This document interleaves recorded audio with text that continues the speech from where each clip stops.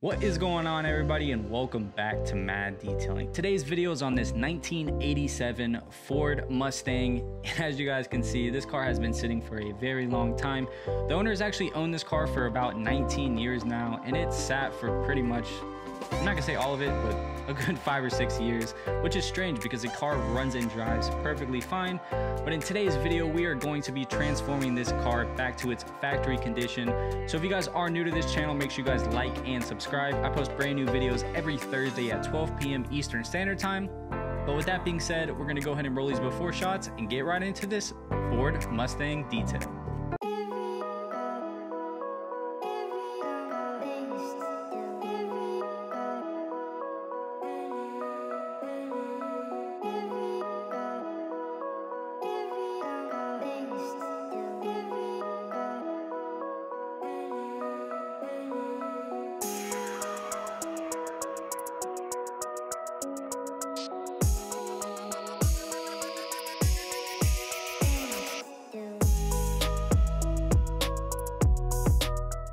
Moving on to cleaning the wheels, I'm using my Extreme APC on the tires and fender wells, and for the wheels, I'm using my M.A.D Detailing iron eraser along with multiple different brushes so I can make sure I get every inch of this wheel and tire 100% clean.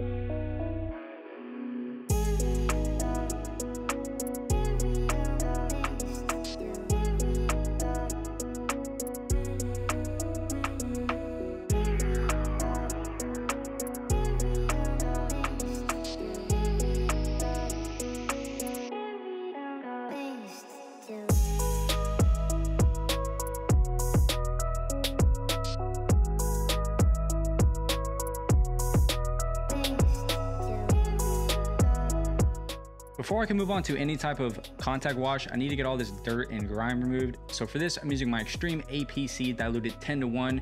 You could use an APC or you could use some type of snow foam. I honestly just like using the APC. It works a lot better and it's a lot cheaper in my opinion. But yeah.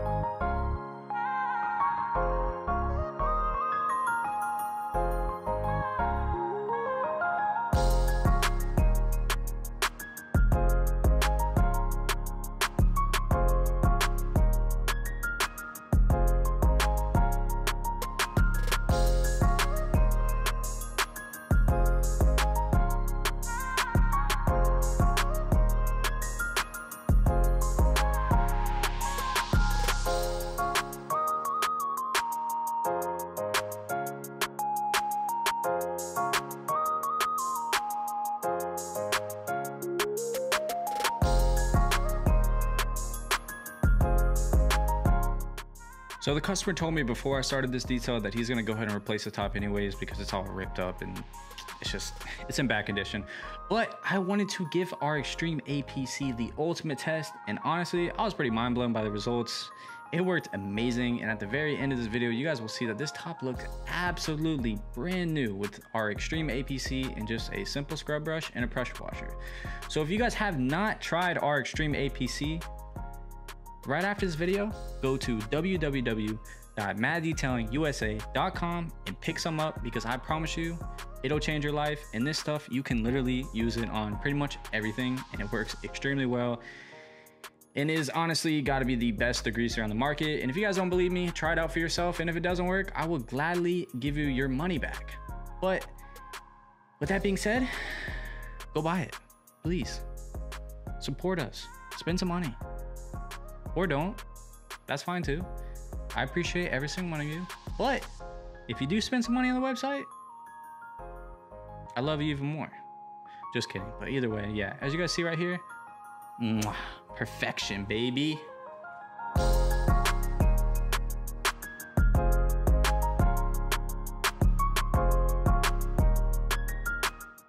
All right, now that that's out of the way, moving on to a contact wash, we are now foaming the vehicle down with our foam cannon and our M.A.D detailing super blue soap.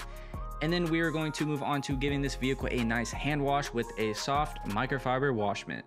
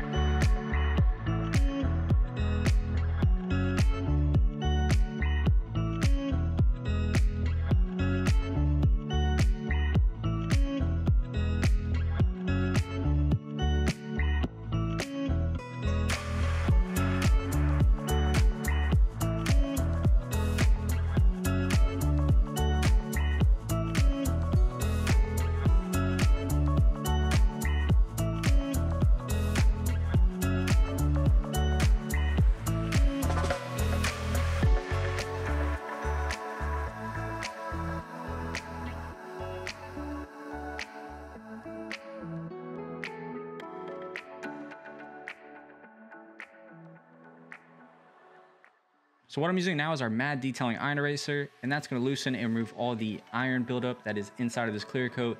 And as you guys will see in a second, there is a lot of it.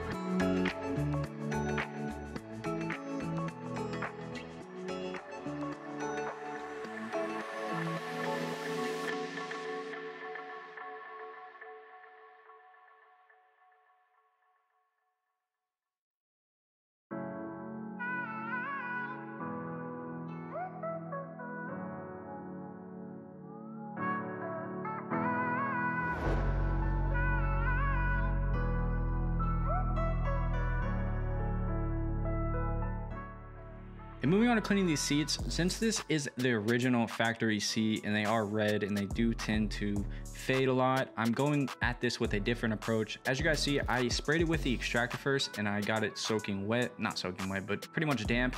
And now for the cleaner, I'm using my M.A.D detailing leather cleaner.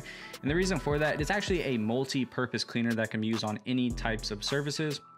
And it is super delicate but super powerful at the same time. And the reason why I sprayed it with water first, because I want to have as much lubrication on the seat as possible, because if not, when you're using the drill brush, it creates a lot of heat and a lot of friction, and I did not want it to tear up the seats. And also I'm using the white drill brush instead of the green one. It's a lot softer.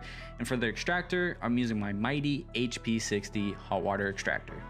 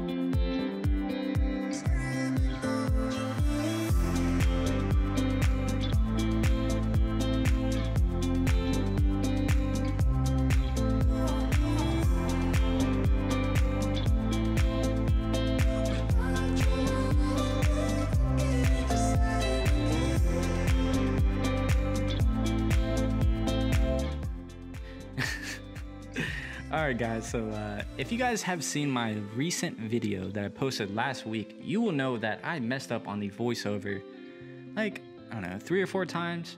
And I'll be damned if y'all don't let me know if I mess up. There's so many people saying, bro, you suck, learn English. And I love it. I love the hate. I think it's awesome. So yeah, but at the end of the day, I think we already have the best detailing videos on YouTube. So if we throw in some perfect voiceovers in there, some perfect editing, I think all the other detailers are gonna get insecure, and we can't have that around here. So we might have a little bit of, you know, messy voiceovers, but that's okay. I'm not perfect. I'll admit it. I focus more on detailing than I do voiceovers. I'm trying, guys. I'm trying. But there's something about being in a quiet room, talking to a microphone that doesn't talk back, trying to explain something that you did 2 days ago. That's just, I don't know. It's just weird to me. But I'm trying. So just give me a break. Give me a break. Or you guys can roast me. That's fine too. I love it. Don't think you're hurting my feelings, because you're not. If that's your goal, you're wasting time. But either way, hope you guys enjoy the video.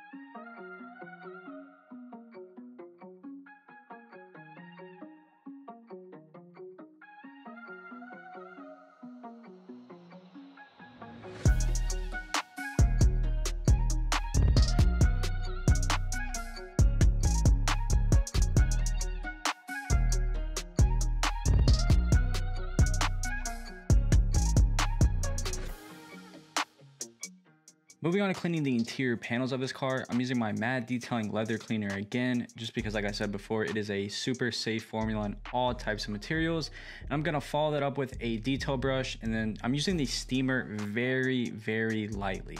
And I can't express this enough. If you're doing an antique vehicle and you don't have a lot of experience with a steamer, I would honestly recommend staying away from it. It is super, and I mean super easy to burn plastics and fade plastics, especially on an old antique car like this.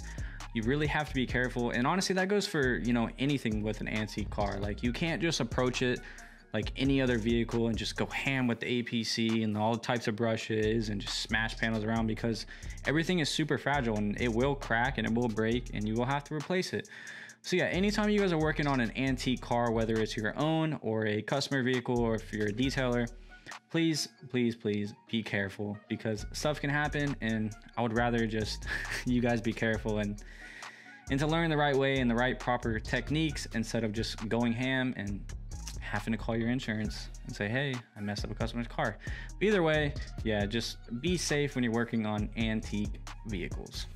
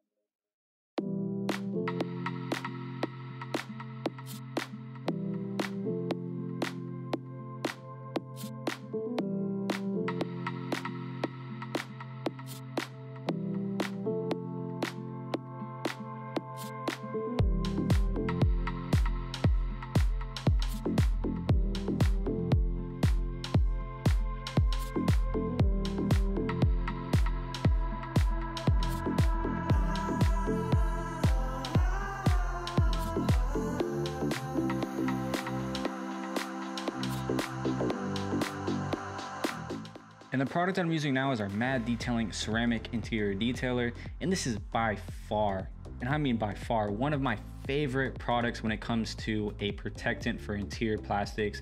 It gives the finish the most, I don't know, it's so hard to like describe if you haven't used it. It gives it like a brand new feeling. Like once again, it's super hard to, describe, but I get a lot of good feedback about this product. So if you guys are looking for a good interior dressing, I highly recommend using this one because it's not greasy at all and it just gives a nice satin finish and a new look.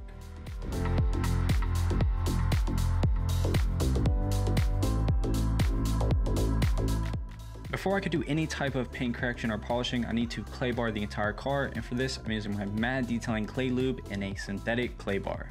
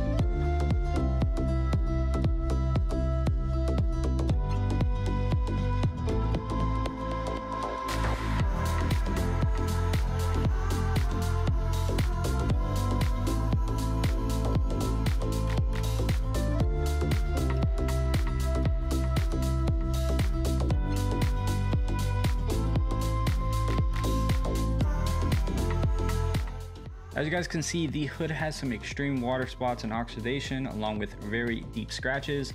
So moving on to the paint correction, I'm using my Rupes 21 polisher, a microfiber cutting pad, and Sonex Ultimate Cut. And as you guys will see, it gives some amazing results. And one thing that I didn't film, but I always do, after every single pass, I blow my pad out with compressed air. And the reason why you want to do that is because the compound and paint residue will get stuck up in there, and your pad will no longer cut, and you will not get the performance out of it that you were getting previously. So yeah, and honestly, after every 2 or 3 panels, I switch my pad out. So anytime you guys are doing paint corrections, you want to make sure you have compressed air and a bunch of clean pads handy.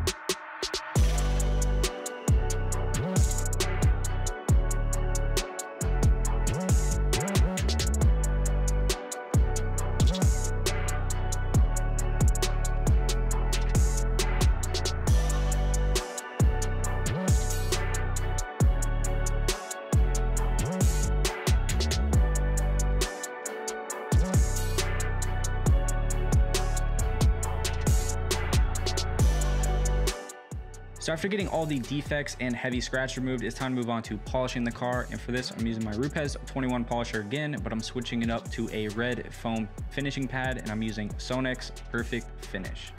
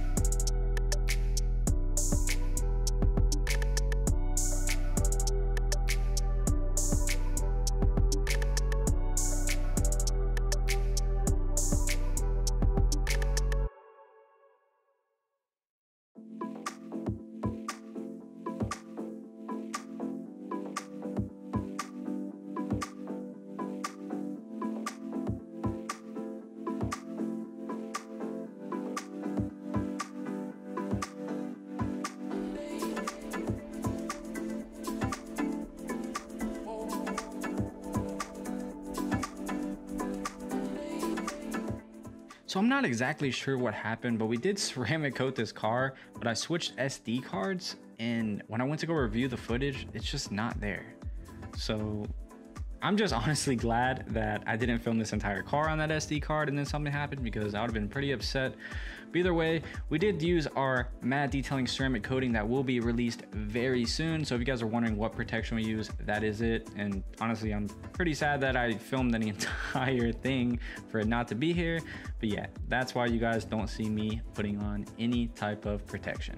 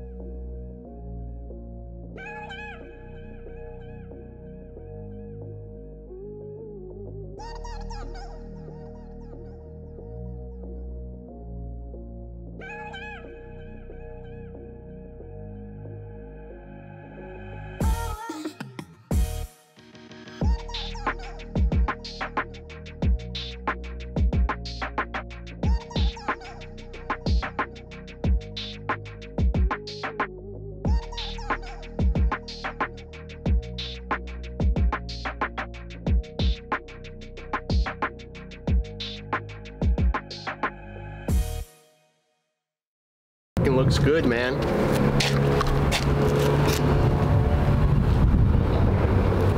That original paint didn't shine like that when it was new. How long have you owned this car? I've had this car 19 years. 19? I bought it from the original owner. 41,000 miles. Hardly used. Ready for a new top. I can't believe the top actually came out though. No, besides the ribs? Yeah. I am very surprised how clean the top came. But we're putting a new one on there. Yeah, I figured. We'll trim out the black a little bit. Fix that pinstripe. We're good to go. Vanilla Ice style. Huh? Vanilla Ice style. Dude, that looks good. Really, really nice.